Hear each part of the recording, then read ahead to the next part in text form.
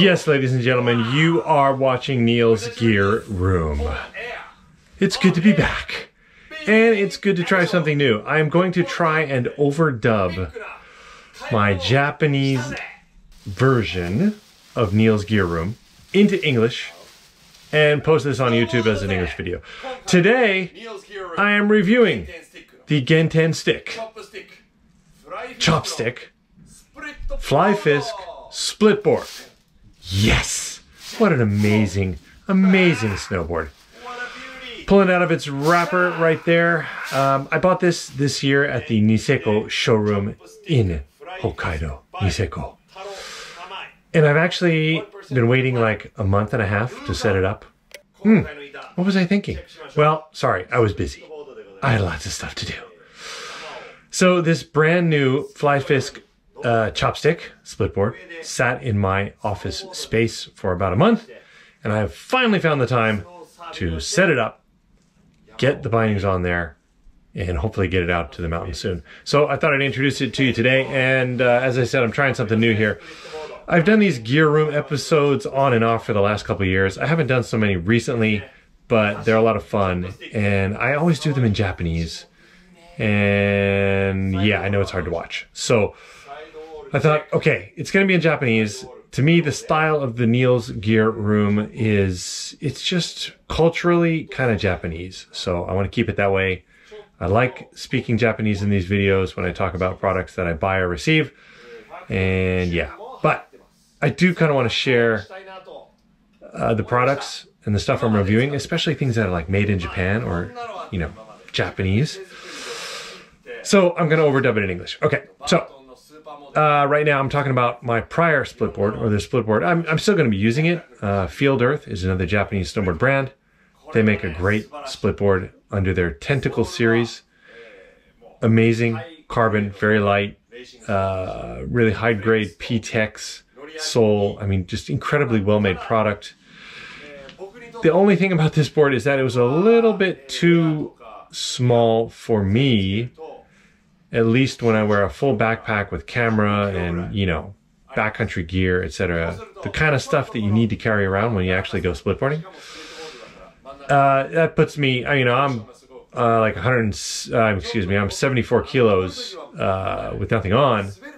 So with all my gear, I'm like getting up close to 100 kilos. It's too much for this board. So that was kind of my inspiration for buying another Splitboard. And I've been, you know, I like to get like one Genten stick board every year. They have so many models and so many boards that I want to ride, and at least feel what it feels like to own it and ride it in my lifetime, that I kind of feel like I need to buy one a year to get that done. So I've been looking at the Flyfisk. It's a wider board, it's a stiffer board, it's a bigger board, and I knew that that would be perfect for my body size. Talking about the bindings, I use Spark bindings. A lot of Genten riders use the Karokoram system. I looked at it. I just don't like the way it looks. I'm not into a lot of bindings with metal in them, although the Spark bindings are quite metal. But they're very simple, and the high back is the way I like it, and the straps are good too. So, Spark bindings. That means I have to use the Volley system. I ordered another set of Volley pucks to go on the new board, and I'm going to use the bindings on both, switching back and forth. So here I am talking about the price of this board. It sells for like $1,600 on some Japanese websites that I checked. That's $1,600. Yeah. Just so you know, I did not pay full price for this board. I'm thankful to have some connections at the Niseko showroom, and I always go over there and I'm like, yo guys, I kind of want to buy something. Can you give me a real nice discount? And I've known them for a long, long time, and we've done some work together, so they give me a nice discount. I'm very thankful. The camera arches from the center of the board all the way to 3 centimeters inside the widest point of a board, both nose and tail. To turn, this camera has to be stepped on and the bottom pressed against the surface. This type of camera is effective at a resort, compacted slope, or on a flat face. But it has lots of demerit in deep powder, fresh snow, or terrain with 3-dimensional features. It is arched against the direction of the board, then the board could get hooked on the snow easily, making it turn less agile. Screw you, camber! We want Axle camber. Radical axle camber eliminates hooking and prevents nosedives in deep powder or fresh snow while maintaining a natural flotation. It is designed and shaped to perform its best when the rider stands neutrally on top of the board.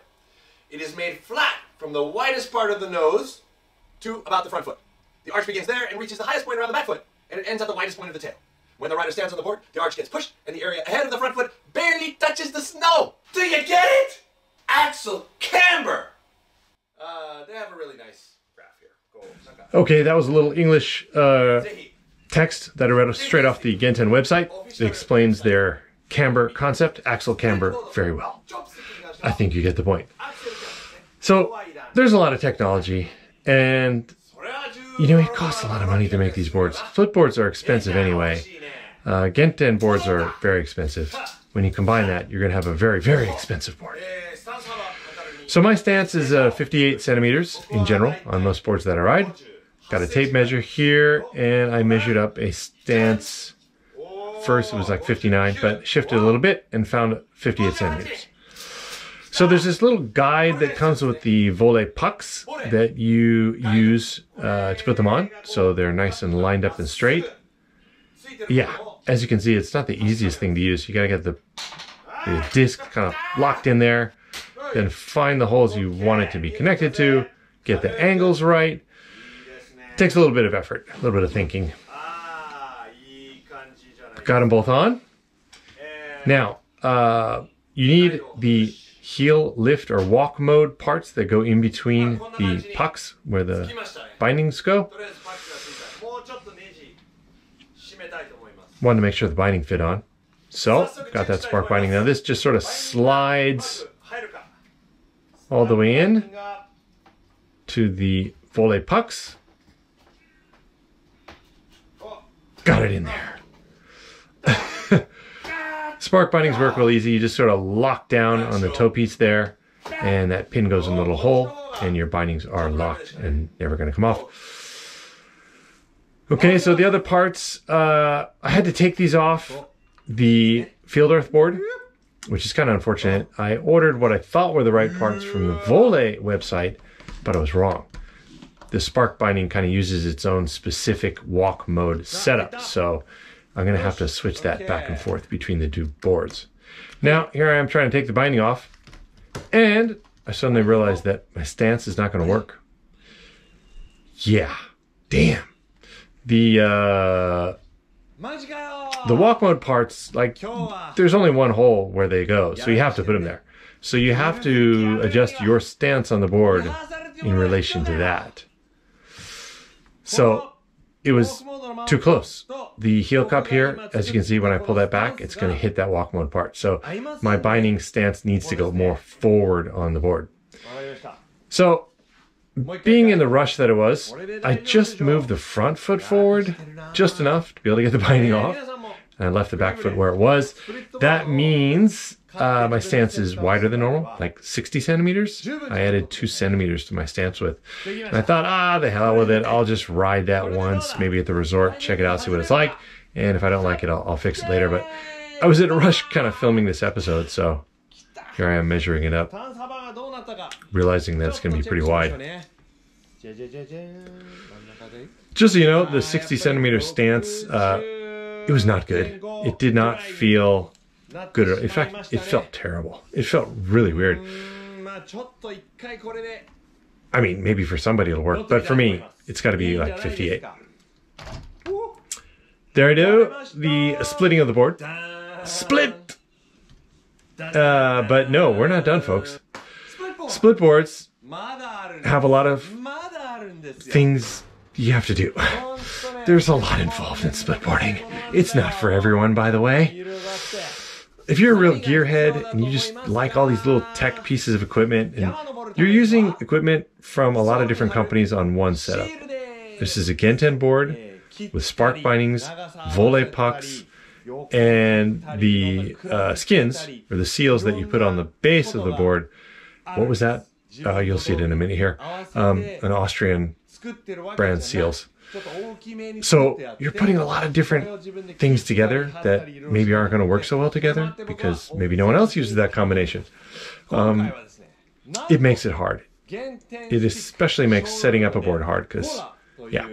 Now, these skins are sold along with the board, and basically they are pre-shaped and pre-sized to fit the Gen-10 chopstick of your choice.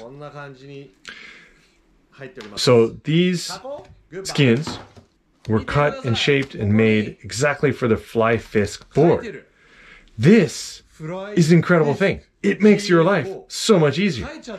Normally skins are sold in kind of a long size. They're just like not a square shape, but they're just cut straight. And you actually have to apply them to your board, put these little nose clips on, these tail clips on, and then cut the sides so that it doesn't overhang the edges anywhere, blah, blah, blah, blah, blah, blah, blah, blah. There's a lot of stuff involved in just getting your skin set up. Again, if that's what you're into and you like that kind of stuff, it's going to be fun. You're going to have a blast. But if you don't like that kind of stuff, or you tend to screw up things that you do on your own because you don't read the instruction manual like you should, yeah, that's me. You can screw this stuff up, and they're very expensive. So the fact that Gen-10 has gotten their skins like pre-shaped and made like this, boy, this is making your life so much easier.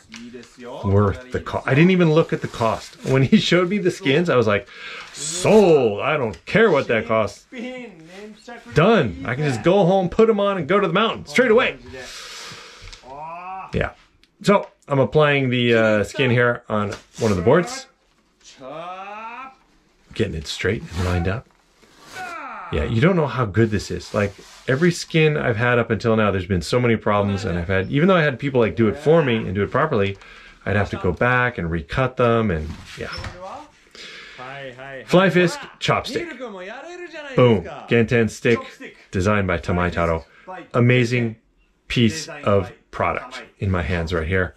What can I say? It's a very high quality board. It's a little expensive, but you get those skins, you get a really amazing snowboard to start with that has been turned into a split board. For someone who is a little bigger, heavier weight, or you carry a lot of equipment, you're like me, between 75 and 100 and something kilos, this is the split board you're going to want to ride. You're going to get so much more float. I used to ride like Jones snowboards and Burton split boards, and I will never do that again.